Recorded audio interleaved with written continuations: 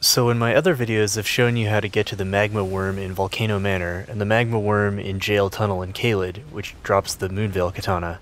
And now I'm going to show you how to get to a different Magma Wyrm that's in this lava field to the west of Volcano Manor.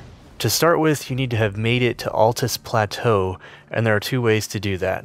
Option A, you find the two halves of the Dectus medallion and use them to ride the Grand Lift of Dectus up to Altus Plateau. Option B, you head north of Rea Lucaria Academy and go through a ravine, which eventually takes you to the ruin-strewn precipice, where you fight the Magma Wyrm Makar boss. Then you take a small elevator up to Altus Plateau. Once you're in Altus Plateau, you head northeast along this trail.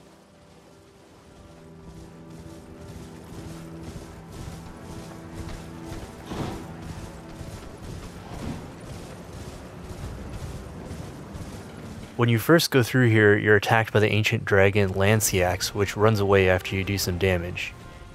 Keep going along this trail, then make a slight shift to the left and keep going up this hill, which takes you to the top of the cliff that's on the left side of the trail. Up here, if you look northwest, you'll see Wynham Ruins. There's a Tibia Mariner boss here you can fight, but if you head northwest through the ruins, on the other side, if you look north, you'll see a ravine. Go in here and you'll find the Seethwater River site of Grace. Follow this ravine and it will make a big loop back around to the southwest, taking you all the way around Volcano Manor.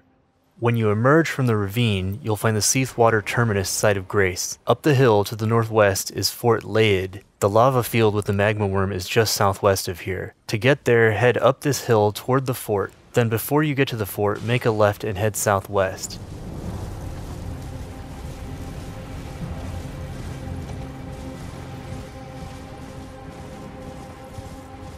And here we are.